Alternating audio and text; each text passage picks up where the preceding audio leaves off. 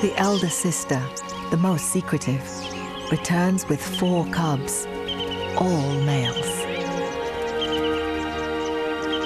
They're a week or 2 younger than the twins. 3 are full of confidence, but 1 holds back.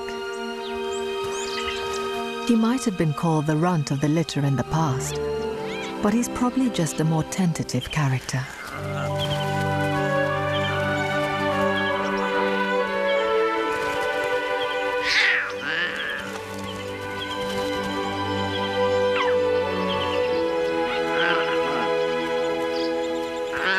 Each lioness has 4 teats.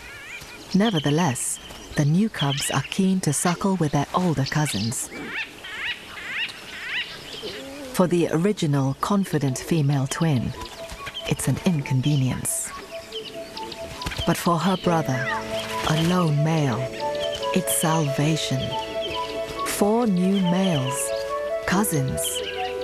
If all survive, they could form a powerful coalition.